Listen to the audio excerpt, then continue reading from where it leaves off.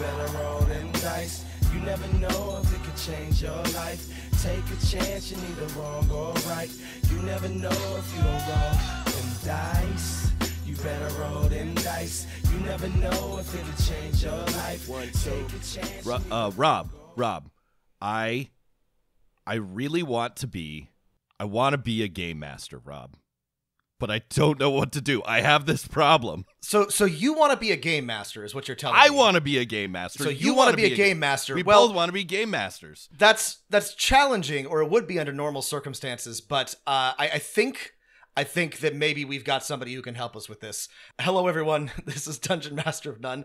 I'm Dungeon Master Rob. I'm Dungeon Master Matt, and we're joined today by Justin Alexander, author, playwright, stage actor, game designer, credits on dozens of RPG supplements, and an author on the Infinity role-playing game for Modiphius and Magical Kittens Save the Day for Atlas Games, where he produces their RPG department. He blogs about TTRPGs at the Alexandrian.net. Justin, author of the new book, So You Want to Be a Game Master. Welcome back to the show. Thank you so much for having me. It's always great to be here. It's happier days to be talking with you than the last time you were on the show where we were talking about the OGL debacle. Yes, thankfully, it's amazing to me that it was only a few months ago, because it ended so well that it feels like it was a long time ago, which is actually a lovely outcome from that. It feels like an eternity. Everybody has moved on, which is great, because I was very tired of talking about it. So it's just it's so nice to have that in the rear view and mostly satisfactorily resolved, and be able to talk about more exciting things like upcoming books. Indeed, and I have one of those. Rob and I have followed your blog and your game mastering philosophy for years. We've talked about so many of your things on the show. I in fact, not to like get all edition wars, but like the thing I think I first read of yours was someone had linked to one of your articles on some of the 4th edition design and why it rubs certain people like myself the wrong way. The sort of spherical cows and whatnot. but I kept clicking around, and the first thing I came to is like your stuff on railroading and prepping situations over plots. I was wondering if you could tell us like how you developed this philosophy and sort of what it is, the situation, the rejection of plot philosophy. Yeah, one of the earliest articles I wrote for the Alexandrian was literally called "Don't Prep Plots." And it had a maxim in it, which is don't prep plots, prep situations. And the basic idea is that, in this case, we're defining plot here as a predetermined sequence of events, the way that you plot a novel or a comic book or a film. So like A happens, then B happens, and then C happens. And you can really see this really clearly in published modules, for example. You can tell they're prepping a plot when the module talks about what the PCs are going to do. So you'll see phrases like, and then the PCs will do this, and then the PCs will do this. And those predetermined sequences of events, these predetermined activities that the PCs are going to do, are really antithetical to what role-playing games are really all about, and the unique strengths that role-playing games as a medium bring to the table, pun intended, in the sense that role-playing games are specifically there to be an interactive medium. That in many ways you can actually think of a role-playing game as almost being defined by the relationship between the players and the game master. That the fact that there is a game master or a referee at the table allows the players to play characters who can do anything. And if you can do anything, then you shouldn't be predetermining what that list of things is that the players can do. And that can be tricky to handle because every other medium that we're familiar with, again, comic books, films, TV shows, all of that is linear mediums where the writer predetermines everything because they're pre-writing everything before you partake of the art, right? But in a role-playing game, you need to find a different way of preparing the material that you're going to run at the table. And there's a couple of reasons for that. I mean, the first reason is like it's just a good idea because that's, again, what role-playing games are really good at. The second reason is that those kinds of predetermined plots, that can turn into railroads very easily tend to be very fragile structures. Because if you think about that structure of A happens, then B happens, or C happens, or the players have to do A, the players have to do B, the players have to do C, that's what I think of as a very fragile scenario structure. Because if the players don't do A, suddenly you're in a heap of trouble, because now everything falls apart. And if they don't do B, everything falls apart. And so you have this whole chain of very fragile things that are very difficult to sort of like force to have happen. So the flip side of this is that you can prep things as situations. And one of the ways I really think about that is that it's really about prepping things as a game master that you can actively play with at the table. And sometimes I think of them as toys, and sometimes I think of them as tools that you can use. But what you want are these things that you can actively play with the players. So like the players tell you that they want to do something, and you're like, ooh, what toy can I use to play with them and do that? And then the cool thing is that realistically, that's what the players are doing too, because you pick up your toys and you tell them what the toys are doing, and then the players actively play in response to that. And once everyone at the table is actively playing with each other, that's both exciting, in my experience, for everyone involved, you and the players. And also, none of you really know where that game's going to go, which is also exciting.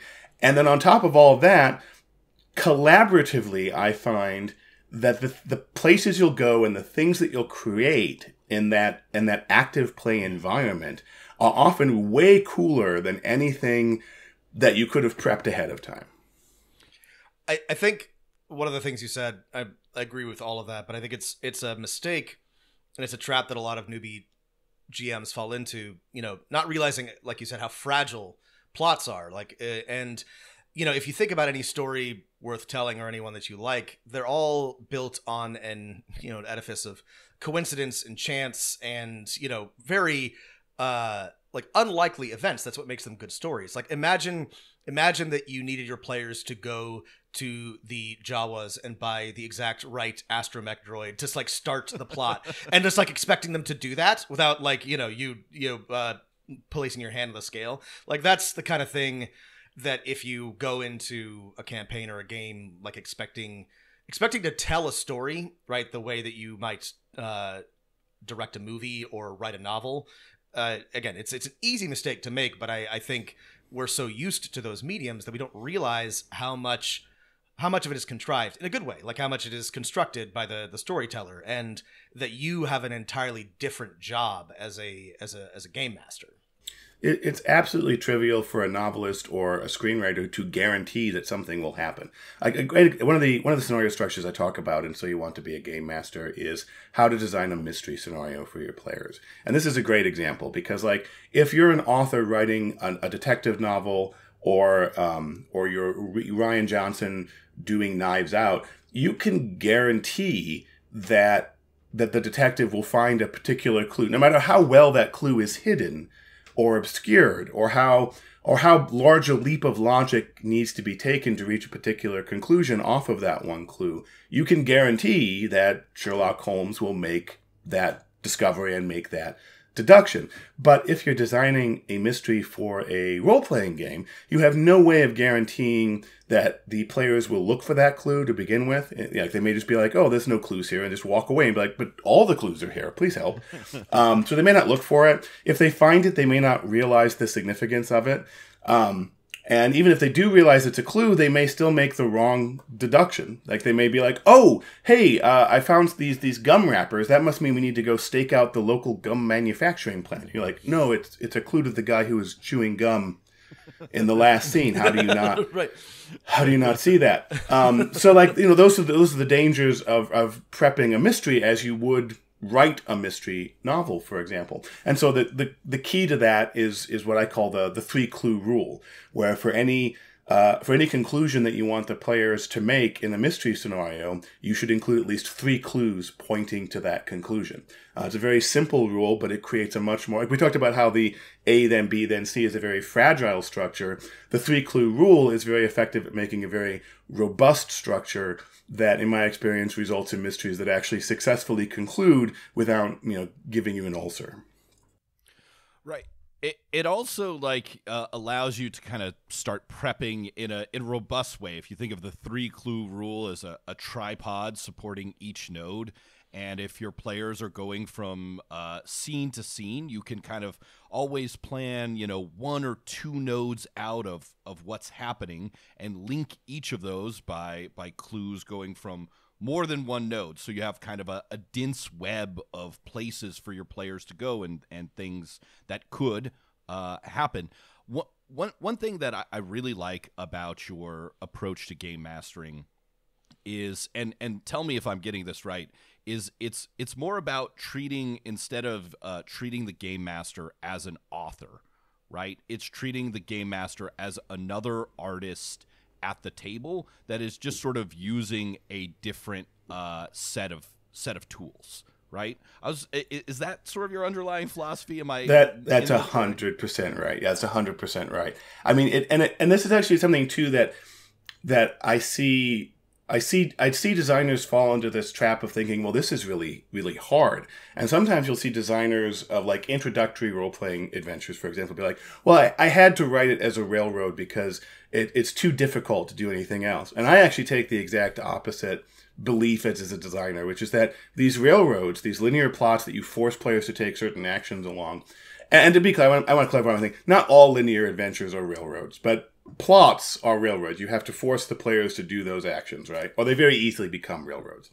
So these high linear plotted or railroaded adventures, the problem, they're very fragile. But and because they're fragile, they're actually very difficult to run. That linearity gives an illusion of simplicity and ease, which in practice is very difficult because you have to guarantee that whole sequence of outcomes. And having to guarantee an outcome as a GM is actually really complicated. It's why so many people who prep plots talk about players ruining their adventures.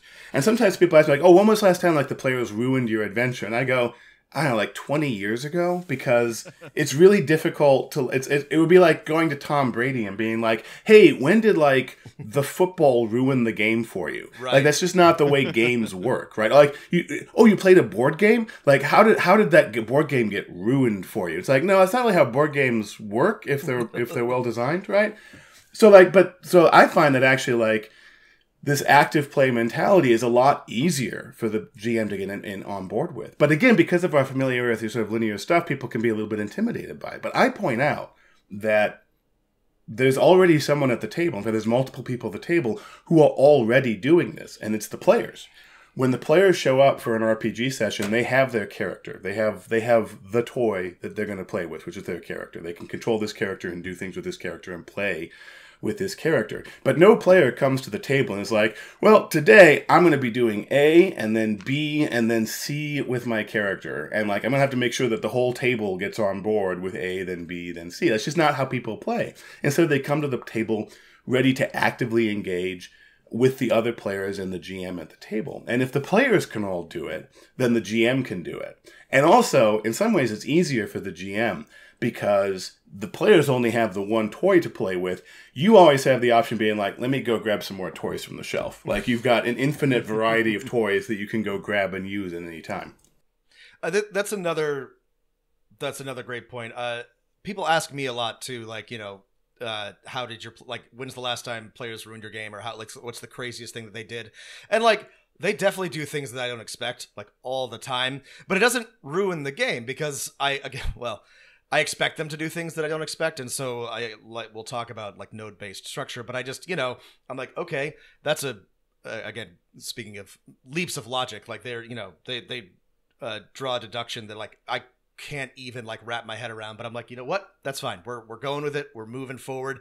I'm going to reskin some things. We're going to, change the location, and it'll happen. But that does take like practice, right? It takes experience and time because it's not necessarily intuitive. But I like your example of Tom Brady because this is a game, right? And it's a collaborative game. And I think that this may be anathema to a lot of role players, but like, I do think that it's helpful to think of it like organized sports, or like playing football or soccer or something. Like, there's structure to it, right? You can't like, go out of bounds. There's only certain ways to score. Like, there's, but like within that, you can be incredibly creative, but like, it is a game and anything could happen, right? Like, somebody could hit a header and score point, a pass get intercepted, and then the play is entirely changed. But like, I think it's much better to think of your games maybe as a combination, but closer to that than as a novel that you're trying to guide your players through. Exactly. Yeah. Well, and I really do, like you, think of it in terms of organized sport, because, and it's actually, American football is interesting because sometimes American football coaches will like prescript the first plays of a game. And so there's nothing wrong with like thinking about, okay, well, this is what's likely going to happen, and thinking along those lines, right? What you don't want to do, though, is get stuck into like being, well, I know it's 1st and 20 now, but I scripted a 5-yard run play, so I guess we're still gonna do that. We're still gonna do. You have to be flexible with the tools that you have available to you. Sorry, I love this, and I don't want to nerd out about it too much, but this is exactly right? Like coaches will go in with like a this is what we expect the first 10 minutes, 20 minutes of play to look like, and sometimes you're playing against a predictable team, and it will follow that plan, and then like everybody's just sort of like executing the plan to the best of their ability, and it works out great. My experiences with like rugby in my past, and so like a lot of times. You'll have the first 5-10 minutes be very predictable between two good teams. But what makes a good coach, what makes a good team, is like when inevitably the like play plan breaks down, they can pivot and adapt and do something interesting with that. So like I think this is a particularly useful metaphor. Watch sports, listeners. It's good for you, I promise. Well, I think the way to kind of pivot that back towards role-playing games specifically is like one of the ways that you can improve as a game master is to learn the structures that you can use. I talk about scenario structures, and I talk about campaign structures, and a lot of game masters and even RPG designers, professional RPG designers, don't really understand the structures that they're using to build the scenarios that they have. And because they're limited in the structures that they have, and even unconscious of the structures that they're using, they become very limited, and it can be very challenging for them to design and play the scenarios that they want to design and play. And that's a large part of what So You Want to Be a Game Master is about showing you the structures you can use to achieve the types of games you want to run. Yeah, that's a really interesting thought. I mean, I sometimes feel as a very experienced game master that when I'm running my games, I sometimes stop and think like, am I actually doing anything to get better at this? Or am I kind of just doing the same thing I've been doing for like the last 2 decades? And so I just sort of wonder, in the book, like, is there any advice, or do you have any advice for people who feel like they're, they can handle running a game, but they're not sure they know how to really level themselves up as a game master? Well, I think that there's kind of 2 parts to that. And one of them is really deeply embedded in the structure of the book, because it's really deeply embedded in my philosophy as a game master and as a designer. And that is practical step-by-step advice. That you read a lot of game mastering advice, and it is very high concept. And there's nothing wrong with that. It'll be things like, oh, here's how you can make like a really cool villain. And you know what? I have stuff about being a really cool villain in the extra credit section of the book. But a lot of GMing advice, here's some cool stuff. I'll leave it up to you to figure out how to bring it to the table. And I am of the belief that there is, in fact, like a step-by-step process that a new game master can use, and even experienced game masters can use to learn new things about what you prep and how you use that prep at the table that then results in adventure. And so, that fear of leaving the structure of the linear plot, the A, then B, then C, can be alleviated by having more flexible play-based structures to use. And so that is sort of the first part. It's like you need to actually get very concrete about what is the thing I'm doing that I want to improve on, or the new thing that I want to learn. Like if you were like, hey, I want to learn math, and like you just threw a bunch of numbers on the table, that's not how you learn math. To learn math, you have to be like, I'm going to study algebra today, or I'm going to study geometry today, right? That may be a terrible analogy, but hopefully in the ballpark of making sense. Right. Makes sense to me. Well, great, perfect. Then it's a fantastic analogy. Well, I think that's exactly in the context, right? you have to do practice problems, right? You have to like apply it to like learn math. And so you can learn role-playing game concepts, but you have to actually like, put it into practice one way or another in order to see, well, sorry, this is actually maybe not a good example. I know there are some people who are very high concept about lots of things, and they're like mathematicians who are like living in pure theory. I think for most people, with most things that they are trying to learn, you have to like practically apply it to really learn it. That's how I learn everything. So I think that's a good principle. Well, like actually the whole book is built around this. So like 20 pages into the book, I say, okay, so we've learned a couple key things. You now have what you need to go run your first adventure. So I know it's a 540-page book, but you need to put this book down and you need to go and run your first adventure. Here's your first adventure. The book gives you your first adventure as well. But I say, you've read 20 pages, you've learned enough to go run your adventure, and you should go do that. You should go do that and then come back, because the things you're going to learn actually putting this stuff into practice is absolutely vital. And so there's multiple places throughout the book where the book says, hey, great, you should go put this into practice now. It's not just about reading it and being like, that sounds like a good idea. You need to actually like go feel what it's like to do those things at the table.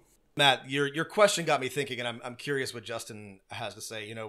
When thinking about how to level up or how to improve as a game master, this is a big part of it. What I found myself doing to challenge myself and to try to get better, to the extent that I'm thinking about that, is to try to run games in different contexts and for different groups of people. So I've been trying to run more con games. I've been trying to run games for people who are not my like regular groups, just to stress test myself and my own like game mastering abilities. Justin, I'm not sure like what you think about that, or like what your experience, what sort of on the ground game mastering you're doing, and like, sort of like how that how it hones your experience. I think it's 100% true.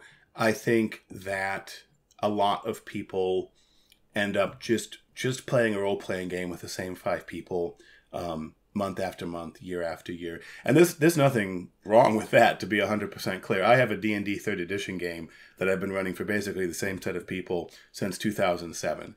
And I love that game. I would not trade that game for anything. But I do play other games as well. And that's how I grow as a game master. And it also makes that game better to have those other experiences that get mixed into all of that. And I think, like you said, like playing con games is a great way to do that. You can also take the same philosophy and run short one-shots for your existing group. The other thing in my own personal experience that greatly broadened my gaming horizons was when I discovered what I call open tables. And an open table is just a different way of approaching how you think about how we run role-playing games. Because I think a lot of people, the current default for playing a role-playing game is being like, hey, these 5 or 6 people, let's all get together every week or every 2 weeks for the next 6 months or a year or 2 years or forever and play role-playing games together. And that's really cool. It's really powerful. There's a lot of really awesome things you can do with that kind of what I call dedicated table.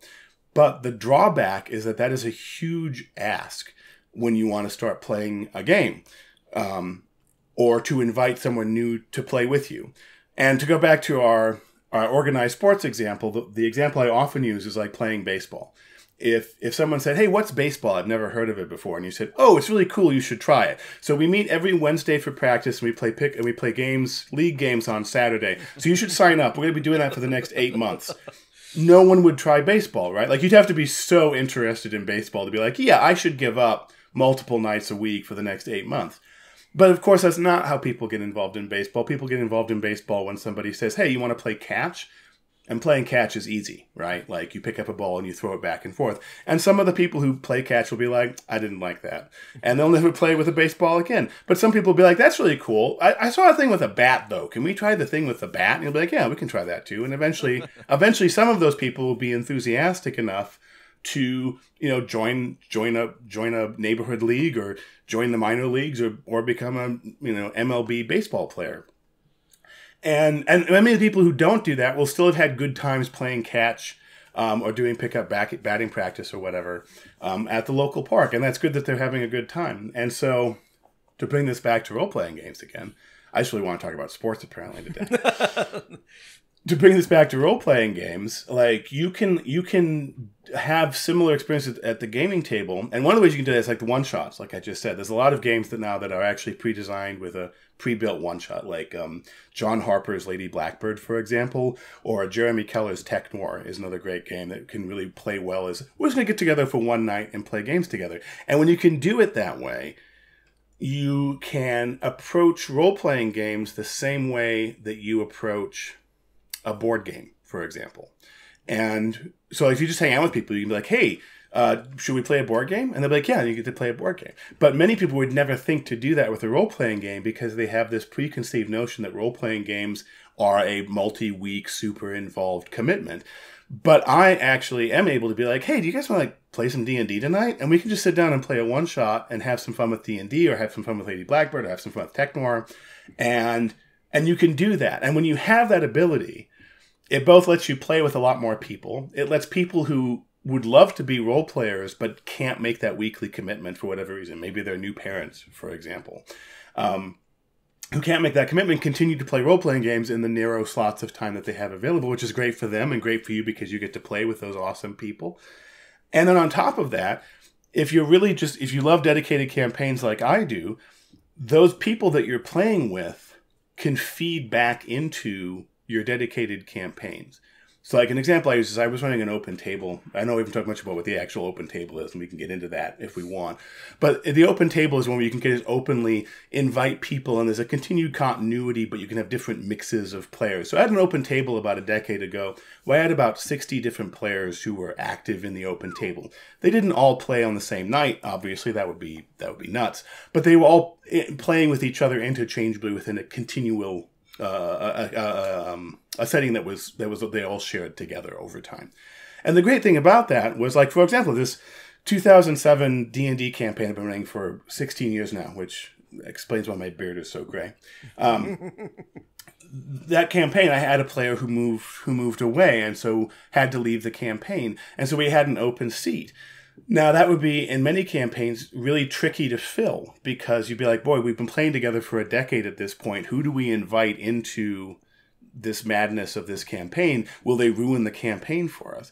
Well, in our case, many of the players in my dedicated campaign had also been playing in my open table, and so we knew them. We had played with them, and so it was really easy to be like, oh, actually, we know that she will be really good playing with us in a D&D game. So we invited her in, she joined the table, and we continue to all play together, and it's fantastic. And so that's one example. Another example is, like, I wanted to run the Eternal Lies campaign for Trail of Cthulhu, which is a fantastic campaign by Jeff Tidball, Will Hindmarch, and Jeremy Keller.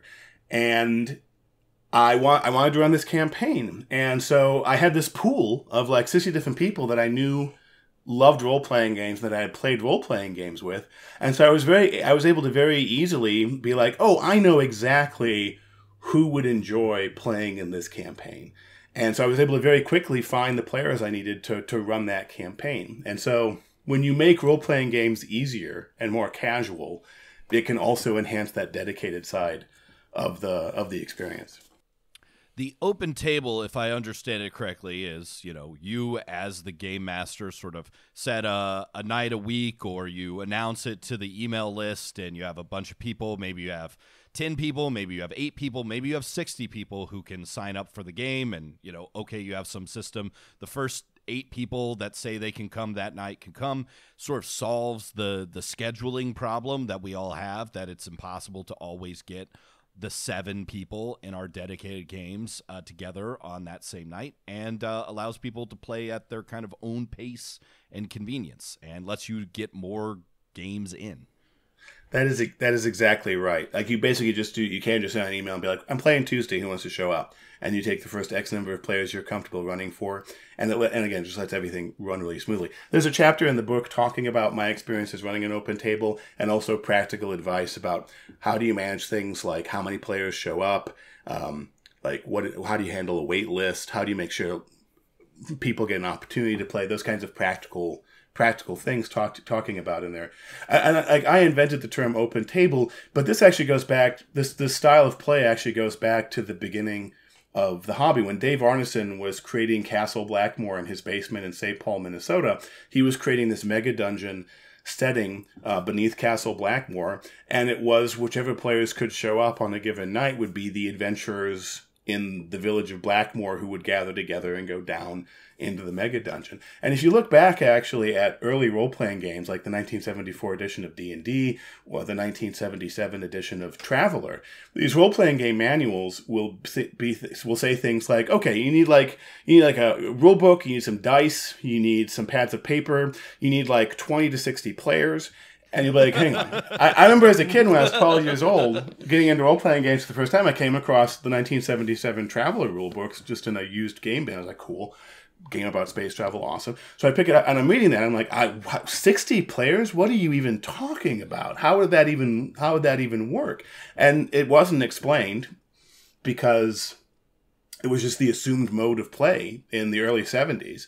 And it was only over time that the game shifted away from that and into everyone just playing their little isolated, dedicated tables. One more, I want to get to some of the thinking about what you do at the table as a game master, but I have one more thing that I have loved from your blog over the years, which is how you approach published adventures, ones that suck, ones that are like kind of cool in certain aspects, ones that are great, and the work that needs to be done to basically all three of those.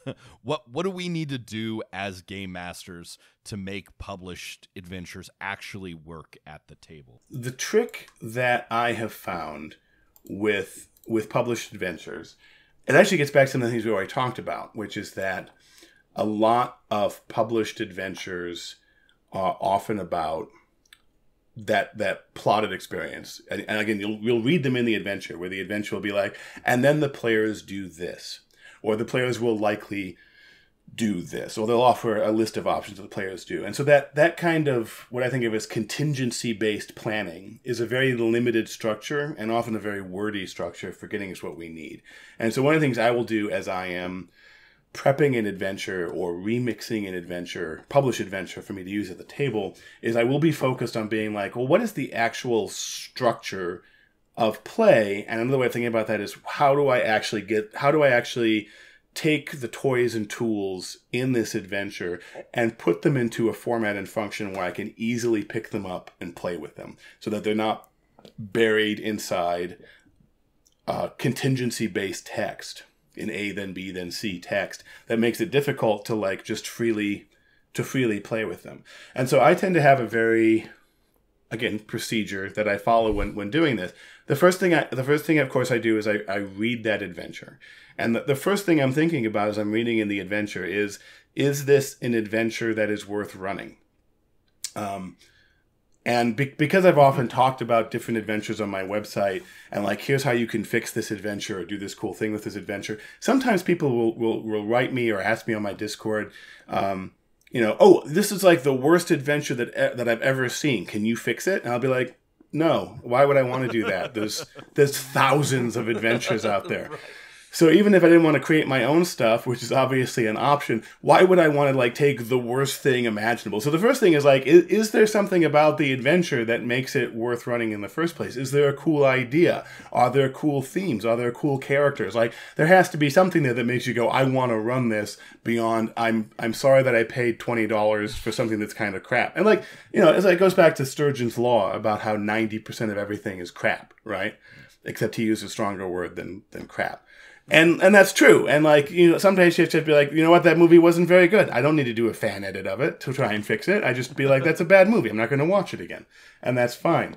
That's a good point and a good reminder to me about the sunk cost fallacy, which, when it comes to RPGs is a bit tricky because like if you see a bad movie, you likely didn't pay, you paid for the cost of a ticket and whatever. But if you spent $40, $50, $60 on a campaign book, you may feel compelled to try to run it, but it's a good reminder that you don't have to just because you spent money on it. Like sometimes you just have to sort of just shelve it and move on. And I have learned to do it, but that is another mistake that's easy to make when you just started out. Well, and I'm lucky because I actually broke into the RPG industry doing reviews. I've been a reviewer of RPG products for a couple of decades now. And so when I get a really bad product, I can still get some entertainment value out of it by like critiquing it. And in some ways, this is good advice for anybody, is that if you do read an adventure and you say, hey, this is crap, and you're a new GM, it can be useful to stop and think, why is it crap? Because analyzing stuff that doesn't work is often the best way to figure out how to make things work. This is such a good point that I make in a lot of other contexts, but like there's always something to be learned even from like a bad book, a bad movie, a bad like campaign book. And if nothing else, right, it's like what not to do or examining why it doesn't work can be really, really instructive, just as reading something that does work and is good. And I would actually love your thoughts on like how you draw out like what's not. We have to call anything out specifically, but yeah, if you can help talk us through like how you decide like what doesn't work about a campaign and how to identify that. Yeah, so like if we talk about prepping, I think about prepping in terms of like there's prepping which adds more cool stuff. And then there's prepping, which is sort of fixing the adventure because there's something wrong with it, or something I don't like, or something that needs to be adjusted to fit into my campaign. And this really comes back down to structure. We touched on this a little bit earlier, but a lot of game masters and a lot of even RPG designers really only have like 2 to maybe 3 structures. A lot of us do railroading because we understand A to B to C from other mediums. A lot of people know how to do dungeons because D&D used to teach you how to do those. And then a lot of us also have mysteries. Although most people's mysteries, as we kind of touched on earlier, are often really just fragile railroads where like they will find the clue or I don't know what I'm going to do. And so you kind of have like 2, maybe 2.5 sort of structures that you're trying to make everything work with. And so oftentimes in published adventures, you'll discover that the adventure is written as a railroad, where you have to force the players to do a whole sequence of events. And one of the interesting things I've found is that when you see a railroad like that, if you stop and look at it, oftentimes that railroad is not necessary for the adventure to work. So that's one thing, is again, understanding these structures. Like in So You Want to Be a Game Master, we talk about the dungeon structure, we talk about mystery structures, we talk about node-based adventures, we talk about raids and heists, and urban crawls, and point crawls, and hex crawls. And more. There's a whole bunch of different scenario structures that the book is designed to show you how to prep and how to use. And once you understand those structures, you can use them to sort of fix these limited or broken adventures. Like here's a really simple, this all gets kind of like, what is he even talking about? But here's a really concrete example.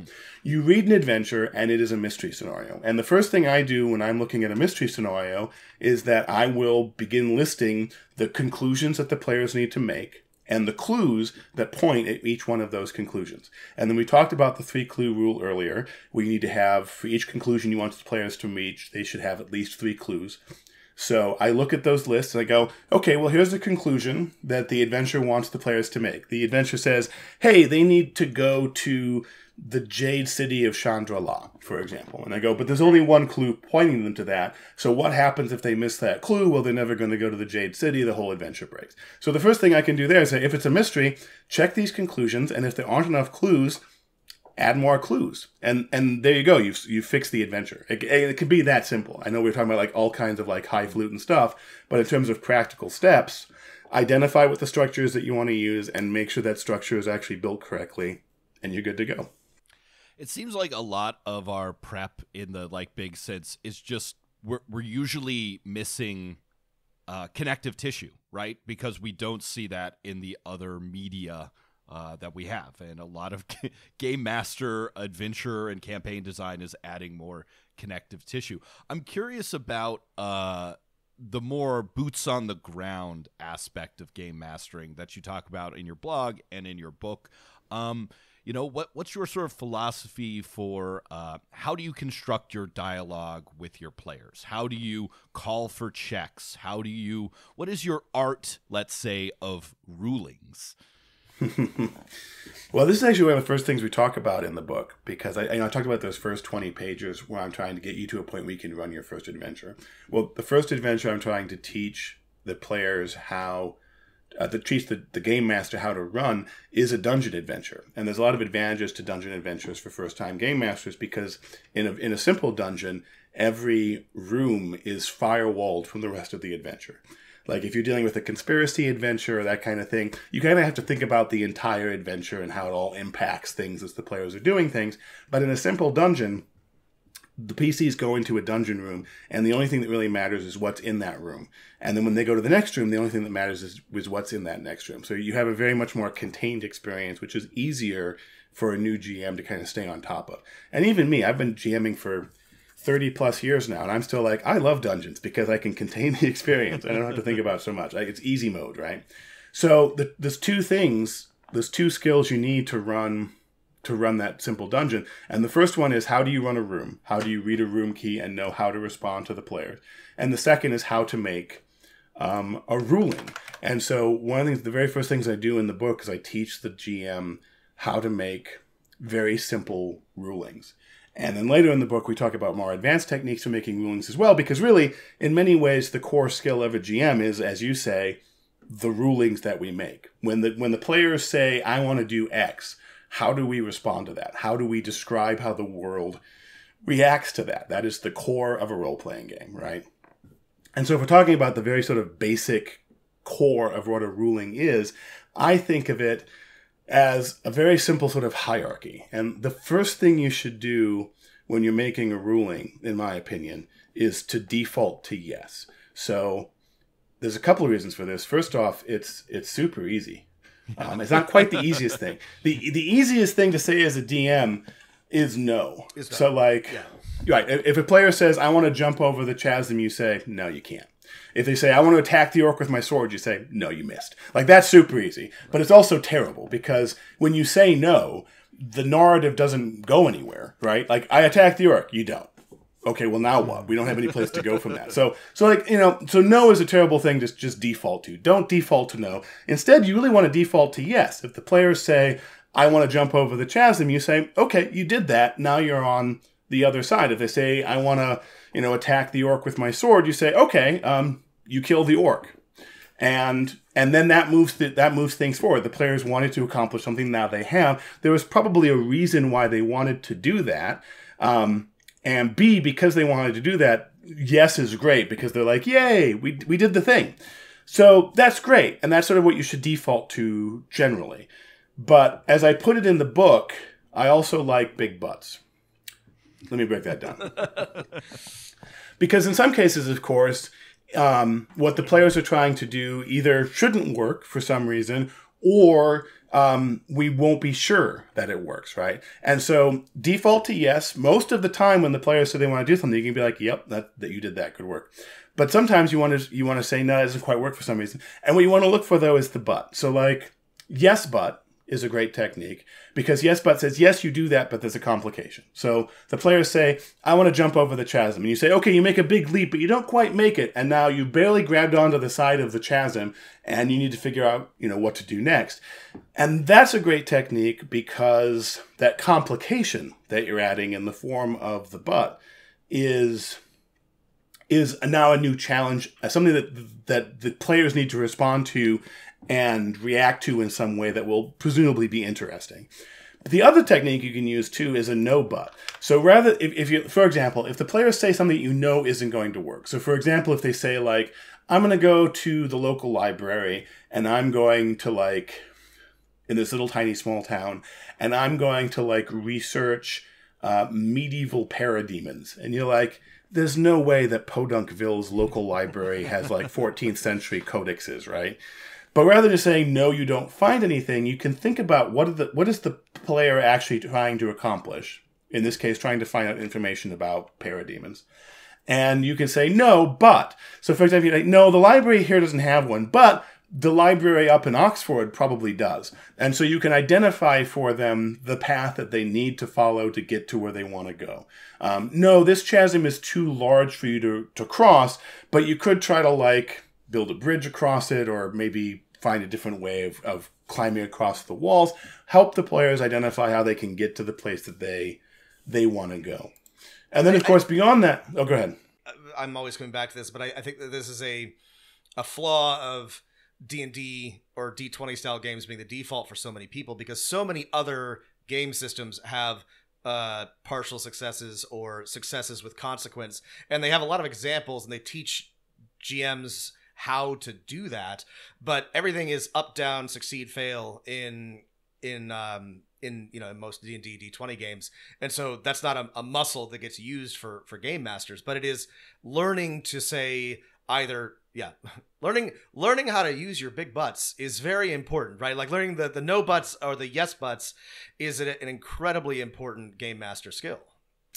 Well, and it's interesting too, because you're really touching on the next step, which is in fact when we bring dice into it.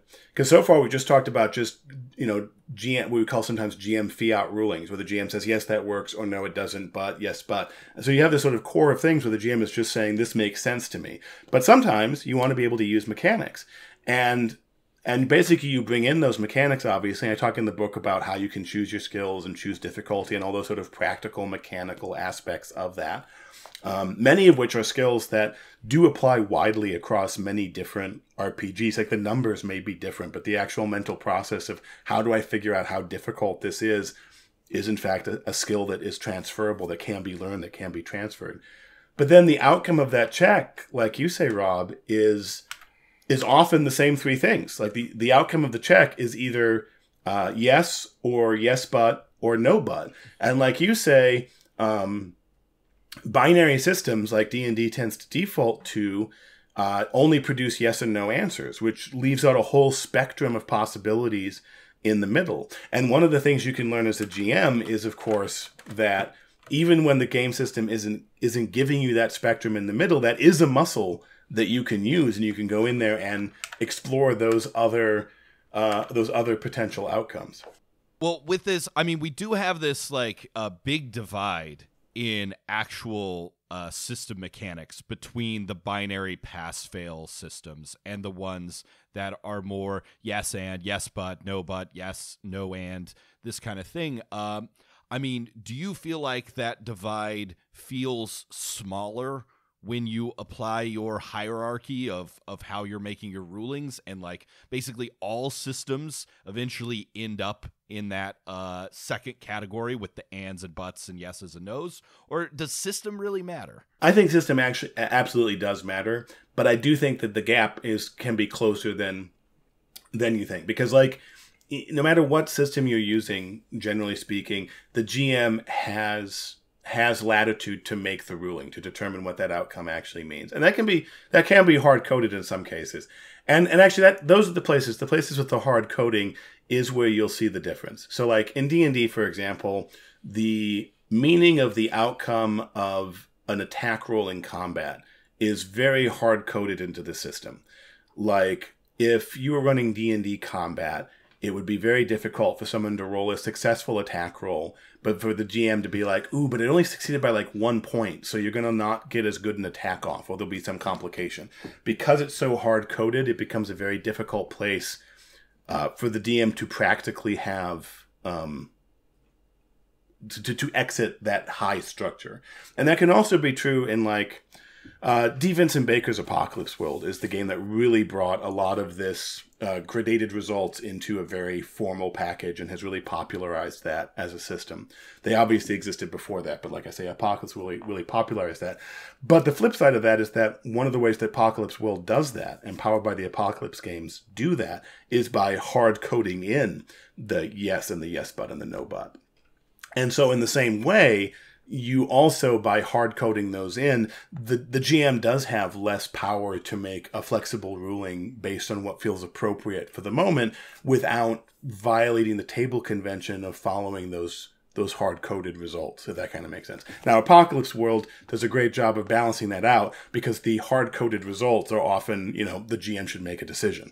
And so the creativity is baked into the hard-coded structure there. So there's a balancing act there as well. But to get back to what you're saying about, like, do those come closer together? I think absolutely, because the ways in which many of these techniques, the yes, but, the margins of successes, the the fail forward techniques where you roll a mechanical failure, but you interpret that as still succeeding at what you wanted to do, but there's a complication on top of it. All of those techniques were developed by GMs using binary output systems and finding different ways of flavoring and gradating those. And only over time did those then become formalized into the systems. So the formality of finding those in the game systems is not a requirement, although it is a great way to learn those skills, is to run a game like Apocalypse World or Magical Kitty Save the Day, where those values are baked in, because then you're forced to engage those muscles and learn what those muscles feel like. What else, I guess, big picture question, Justin, is in this book that I think is for experienced DMs that I think a lot of our listeners are. People who have dungeon mastered for a year or 5 and are like, because it is amazing, like, when you look for books on game mastering, right? You end up finding, like, Dungeons and Dragons for Dummies or whatever is usually the first thing that comes up, which is not like the worst book in the world, but maybe doesn't have a lot of advice for experienced dungeon masters and game masters.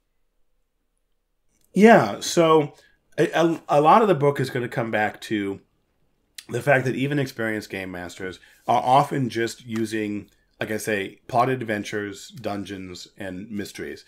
And this book will certainly teach you how to do those things.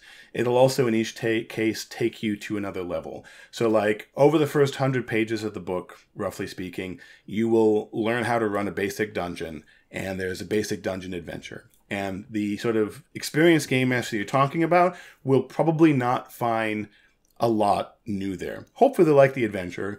And there is like a new, what I refer to as an adventure recipe called the 5+5 dungeon, which is a very simple recipe structure for creating a cool dungeon adventure. So like there's the scenario structures, how dungeons work, and then there are these adventure recipes that are like a tried and proven formula for making a dungeon. You can pour content into a recipe and it will work. So that's something they will not have seen that before, because I created the 5+5 dungeon and hadn't published it previously to the book. So that there's little nuggets in there. But for the most part, if you're an experienced GM, you probably know how dungeons work.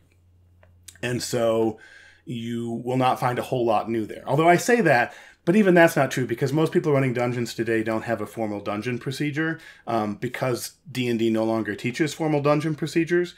And so that's also in there. But then anyways, assuming you know everything about dungeons, first 90 pages of the book is that sort of basic dungeon stuff. And you'll be going, okay, but I know how to run a dungeon.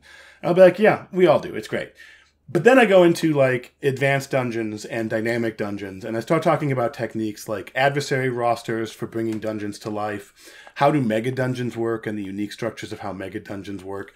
What do nonlinear dungeon design look like? And so there's a lot of advanced techniques there. And so it's another 50, 60 pages of material there. And even then, okay, some of your listeners are like, okay, but like I've run dungeons before. And I'm like, okay, great. There's still 500 more pages to the book. And that's when we're going to get into, okay, well, here's how mysteries work. And we talked about like the 3-clue rule, but then we also go, okay, well, the next step beyond the 3-clue rule is the node-based scenario design that you were talking about, Matt. And we're going to talk about some of the advanced techniques for running that kind of thing. And also, here is an adventure recipe for running mysteries. And here is another adventure recipe for running mysteries. And here is a campaign recipe for putting together a whole campaign linked together of multiple mystery scenarios. And then, okay, great, we all know our mysteries, that's great. Now we're going to go into how does a raid work? And here are specific structures for how a raid works, and specific tools for improvising content when you're running a raid scenario in response to the player's actions during a raid scenario. Okay, raids are great. Let's raise that up and make a more advanced raid, which we often call a heist, and all the advanced techniques that involved in running a heist. Okay, and now we're going to move on to how do you run urban adventures, not just adventures that happen in a city, but adventures that are structured around the city. How do you actually run a city in practice? How do you handle a robust system of downtime? How do you handle multiple factions in a setting, and how do they interact with downtime? Here is how you run an urban crawl, where the adventure, much like in the same way that you crawl through a dungeon or you crawl through the wilderness, what does it mean to crawl through a city? And here's a specific scenario structure that dives into that. Here's how you can run large social events and prep large social social events and then use that prep at the table, where you're dealing with, how do I run 15 or 20 NPCs at a big social event and not just lose my mind trying to manage that. Here's a specific structure for doing that. Okay, great. So now we've done dungeons, we've done mysteries, we've done raids, we've done heists, we've done cities. Let's leave the city and go out into the wilderness. And here's how you can handle travel in the wilderness and a structure for prepping that travel in a way that will be interesting for the players. Okay, now they want to get off the road and they want to go actually exploring. Okay, well, here's how you run a hex crawl. Okay, now you've run hex crawls. Maybe you're in a situation where you want to have a little bit of exploration flexibility, but you don't need to prep an entire hex crawl full of content. Hey, look, here are point crawls. And at this point, we're about 400 pages into the book, and we've dealt with a lot of scenario structures and advanced techniques and tools that I think a lot of GMs, if you've read the Alexandrian, I think you'll find a lot familiar there, but there's also going to be a lot of new material, as I kind of alluded to there, that hasn't been published before, and even stuff that's been on the Alexandrian hasn't been unified into a single cohesive vision and procedure for you to follow. Now, at this point, there's still another about 120 pages left in the book, and that's when we kind of transition into what I refer to as the extra credit section of the book. And the idea behind, I should also mention too, the whole book is designed, so you have this opening section where you learn how to run a basic dungeon. And then the book says, okay, great. First, you run your first adventure. It's great. You learn how to run dungeons. Now, at this point, you can keep reading the book cover to cover if you want, but you don't have to. Here, you can go, if you want to run a mystery, jump to the mystery section, jump to the raids and heist section, jump to the wilderness section. What adventure do you want to try and run next? Go to that section. It will teach you how to do that. The extra credit section is about stuff that you can really use in almost any campaign. And so there's a whole chapter in there talking about how you can create your campaign, how you can recruit your players, how you can prep the initial briefing packet for the players. There's a section in there called Quick and Dirty World Building, which is all about you want to create your own setting, but you look at something like the Forgotten Realms or Star Wars or Middle Earth, and you think, oh, I don't really want to spend the next 5 years of my life designing the setting, though. And I'd be like, you don't have to. You have a game on Saturday. We can get you a completely new original setting by Saturday. What is the essential stuff that you need to prep for that? There's a whole section on campaign status documents, which is a whole way of organizing a campaign and keeping things keeping track of things over the course of multiple adventures. There's a chapter on learning a new RPG. If someone here has only played D&D, for example, or they just want to learn something new, how do you do that? What is the actual tips and tricks for doing that? There's a whole chapter on the open table that we talked about earlier. There's a chapter on rumor tables, running combat, scenario hooks, how to run your supporting cast and create your supporting cast of NPCs. And last but not least, splitting the party. How do you actually handle what happens when the players say, hey, I want to go do 3 different things at once? And why is it actually the coolest thing that your players can do for you? Because this is how you know that Justin is a better GM than me, because this is when I say no. I almost always say don't do that. You shouldn't do that. So I'm actually really interested to read this part, because it is one of the more challenging things you're likely to encounter, and I'm very interested in your advice on it. I appreciate the rundown, because I realize we spent the whole time just gabbing, and I could do that for another 2 hours, but I did want to bring some stuff up about the book itself, and specifically it's coming out soon. And it's published by Macmillan, it looks like. So if our listeners wanted to pre-order it, is there a place where that's most useful to you? Like pre-ordering it on Amazon or Barnes & Noble, or from an indie thing? Is there a way that's... I know from my other friends and people I follow who are authors that pre-orders make a big difference. So where, if anywhere, should they pre-order from if they're interested in this book? Yeah, so what I tell people is, so the great thing about this book is that it is actually being published by Macmillan, so it's going to go into mainstream book distribution. So any place that you find your favorite authors, your favorite books, it's going to be available through there. So I tell people, look, actually, one of the best places you could go to pre-order would be your local bookstore. It's good for your local bookstore. It also will help spread the word about the book to more bookstores. But the second best place is pretty much whatever's easiest for you. It makes actually very little difference to me as the author where you buy the book in terms of what I'm getting from that. So the most important thing is that you get the book from the place that's easiest for you to get it from, which can include Amazon, Barnes & Noble, your local bookstore, we're hoping we'll be able to get the book into hobby distribution as well. And so you should be able to order it from your local game store as well if all goes well. Oh, yeah. That might be, depending on when this actually airs, that may not actually be in the cataloged yet for hobby distribution, because Macmillan hasn't really done that, but they're taking the opportunity to try and make that happen for this book. But like I say, any place you can pre-order Stephen King or George R.R. Martin or N.K. Jemisin, any of those types of authors, you can pre-order the book there as well, and you should. I'm biased, but I think you should. As an author promoting my book, I appreciate making sure we get that in. I'm trying to look out for you, Justin. I listen to a lot of podcasts, and this part comes up at the end, so I wanted to make sure that we were doing our due diligence as hosts to you as a guest, and make sure that we at least prompted you to talk about pre-orders. But yeah, Matt, sorry, go ahead. What else have you got? Well, I have a little dessert topic for us if we choose to engage it, right? I'm not prepping a plot. This is just a situation. I don't know what's going to happen. So as I mentioned at the beginning of the episode, I found your blog when I just, bought 4th edition. I played it, and I was feeling dissatisfied. I couldn't understand why, and I probably Googled, 4th edition feels bad, why? And I somehow it led me to one of your articles. One of the things that I love that seems to be happening right now as a new edition of revisions to Pathfinder 2nd edition are happening, a new edition of Starfinder's coming out, and of course a new edition of 5e Dungeons & Dragons by WotC, is a lot of fans seem to be backing themselves into 4th edition design, maybe unconsciously. They're like, well, shouldn't the fighter and the rogue have spell-like powers?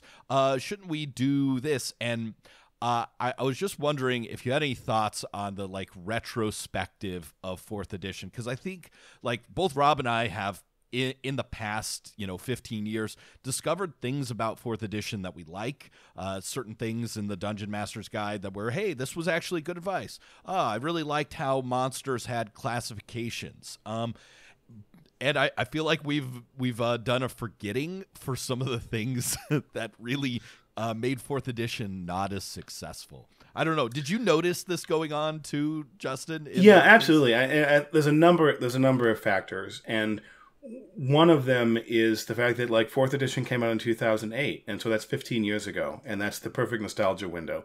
If somebody was playing D&D 4th edition as their first edition of D&D in 2008 as a 15-year-old, well, they're hitting their 30s now, and that's the nostalgia window, right? We all hit 30 and we're like, what were we doing when we were 12? It was so lovely, wasn't it? So that's one of the reasons why I think you're seeing it come back, is it is hitting the nostalgia window.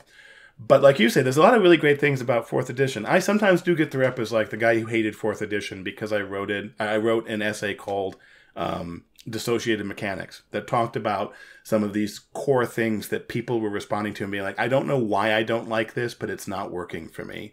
And there was a lot of discussions in 2008 on internet forums and so forth talking about why isn't this working. And I was having the same discussions. I was like, there's just something here that doesn't quite feel right to me. And the Dissociated Mechanics essay was the result of that. And so Dissociated Mechanics basically refers to this principle that, I guess we can come from the opposite direction, which is that one of the things that makes a role-playing game is that the mechanics are associated, in the sense that the mechanical decisions you are making as a player are directly associated to the mechanical decisions that your character is making in the game world.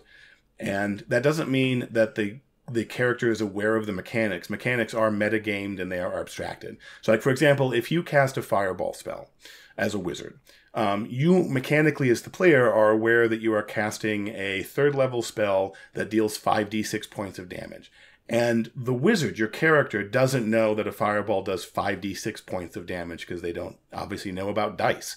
But your decision to cast that fireball spell is directly associated to the character's decision to cast a fireball spell. And that's different from a game like, say, Monopoly, where your decisions about moving around the board and so forth are not really directly associated to any particular character in the setting. Or like the way that in the board game Clue, for example, you move around the board by rolling dice, and then you go to a room, and when you're in a room, you can make a guess about what cards are in a little sheath. Well, none of that decision-making process mechanically is associated to the decisions that a character is making. Dissociated mechanics are when you as a player are making mechanical choices that are not associated to your character's decisions. And a really easy example of this in a mechanic that can nevertheless be very useful in role-playing games is like a luck point or a fate point, or even say like spending an inspiration point in 5th edition, because your character doesn't know that luck points exist. Your character is not choosing to use a luck point. Your character's not choosing to use inspiration to gain advantage on a die roll. So the mechanical decision that you're making is dissociated from the decision that your character is making. And that's not always a bad thing. That's not always a bad thing. There's lots of ways in which that can be to the benefit. But the problem that many players have with those mechanics is that it feels like it distances them from the role-playing experience, because suddenly they're making all these decisions that aren't role-playing decisions, that aren't decisions being made as if they were their character. And that's the thing I think most people, when it came to 4th edition, were reacting to, is that the designer said, wouldn't it be cool if fighters could cast spell-like abilities like wizards? But they didn't give fighters in the game world access to spell-like abilities. They gave the players access to abilities that they could only use once per combat for no associated reason. And the logic that often comes back is, oh, well, that represents like a lucky circumstance during play where things lined up. And so for that one time, the fighter could make a whirlwind attack and coincidentally hit 3 people at the same time. You can't do that every round because that lucky circumstance hasn't come up. But the dissociated aspect of it is the fact that it's not that in the game world something lucky showed up and you took advantage of that to hit 3 people. It's that you as the player decided that moment was going to happen. That's a decision that is, again, dissociated from your character, and that's the thing people react to. I think there's legitimacy to it, because what is a role-playing game if you're not actually making character decisions? Instead of adding powers to classes that don't have them to make them more interesting, which is I think where people start, people tend to end up with, what if we made all powers more board game like or something like that, dissociated, as you said. Yeah, I don't know. Do you think it seems like the decisions at WotC and Kobold Press and everyone who is making a 5th edition or a D&D like game are not getting there, but I was just amused to see fans have this desire to return to a system that, at least according to the best data we have, not that many people play anymore. There's not a lot of people on Roll20, for example, playing 4th edition right now. What do you think is out there? Why do people kind of want something of it? You said it's nostalgia, but I sort of have the inkling that there is something else to it. There is also a reaction to the fact that D&D is fundamentally built, or this is going to get real grognardy. This is going to get real geeky. So we're here D&D, for. Yeah. The deep geek is where we're heading. But so D&D is fundamentally built around expedition-based play. And so D&D is fun all the way back in 1972 as Dave Arneson's running his first Castle Blackmore games before D&D even exists yet. It's based around this expedition-based play. And what I mean by that is that you would, as a group of PCs, you would gather a set of resources and you would go into danger, either into a giant dungeon or out into the wilderness. And you would go on an expedition and you would attempt to maximize the results from your expedition. You would spend resources in the most efficient way possible to maximize your output. The simplest version being to maximize the amount of gold that you brought back home with you. And some of the expedition's resource management was literally things that, like the equipment that you bought, the supplies that you brought with you. And some of it is mechanical, the number of spells that the wizard has, the number of hit points that you have, the amount of healing that you have. And when you begin running out of the supplies that you've put together for the expedition, when you've hopefully maximized the returns on the expedition, you return home. And that style of play is interesting because it creates strategic choices, and it motivates you to make strong strategic choices because you want to maximize the results of the resources that you're spending. And this is baked pretty deep in the game's DNA. It's why spellcasters are limited by the number of spells that they can cast per day, because those become, really, it's more about the number of spells that you can cast per expedition. And so you have a limited number of spells, and you want to use those spells in the most efficient way possible. So you don't necessarily, in expedition-based play, want to go in and just nova all of your best abilities right away, because that's not the most efficient way. That's not going to maximize your payoff from that expedition. The problem that D&D has today is a bit of an identity crisis, because the game has moved away from that expedition style of play. And so you no longer have the strategic concerns of maximizing the efficiency of those payoffs. And so then the balance between the classes begins to break down. And it particularly breaks down, in my experience, with linear pre-plotted adventures.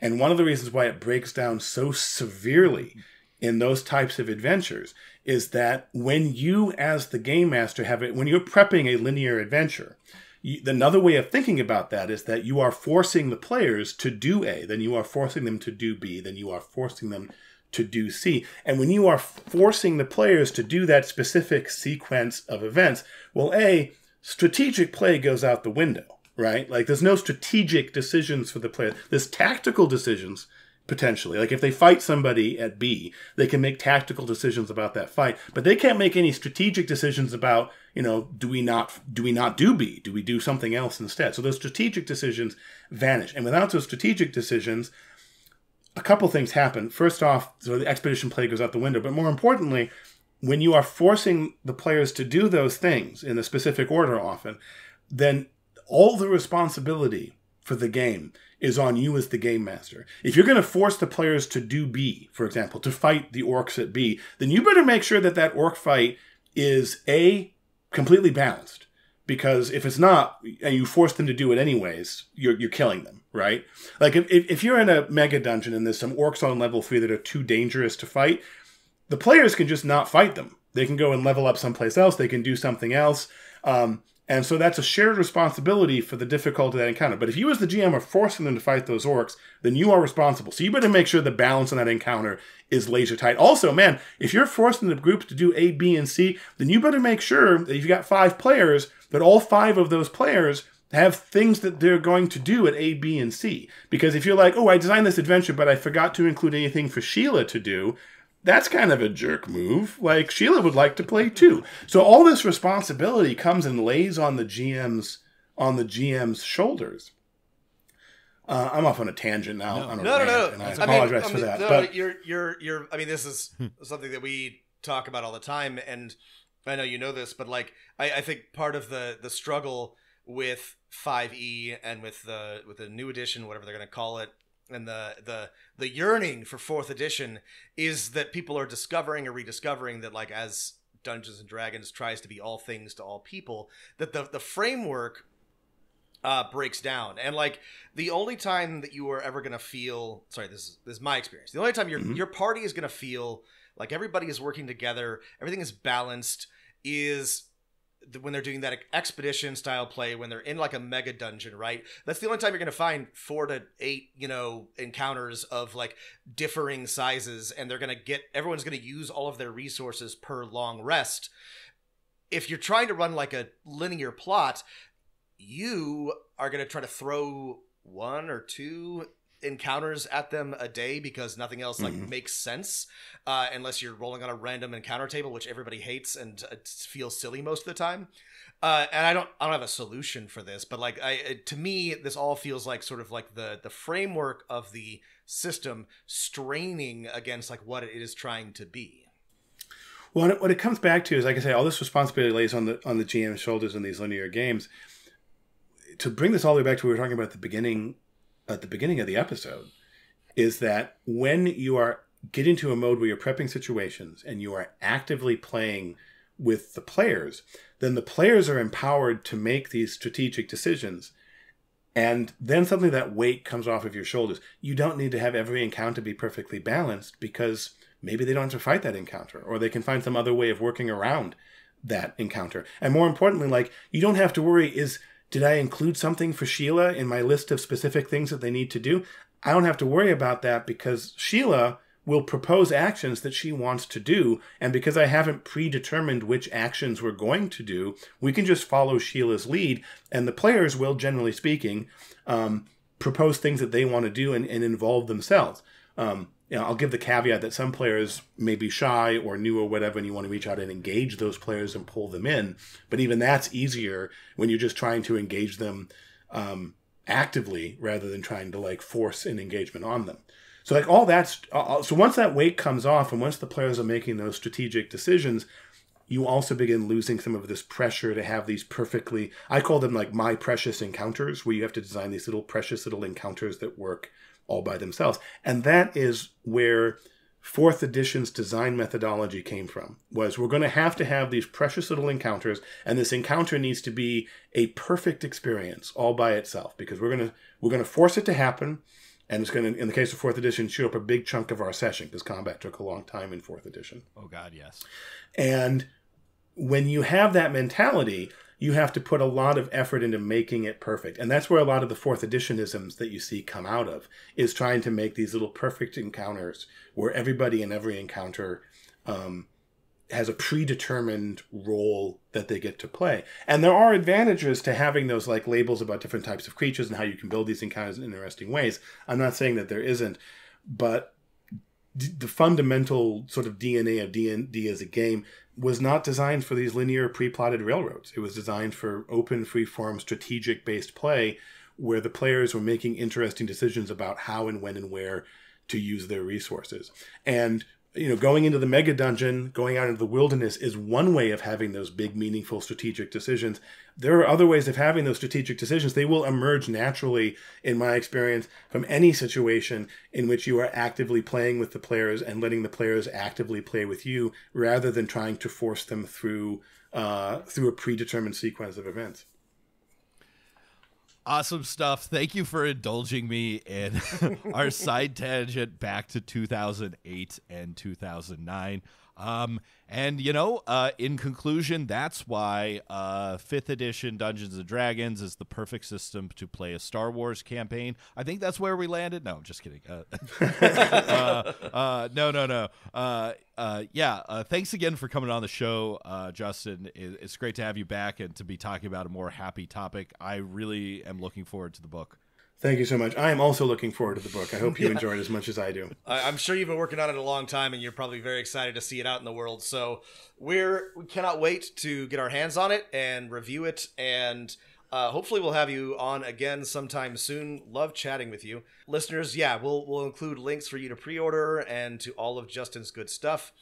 Thank you all for listening, and keep rolling them dice.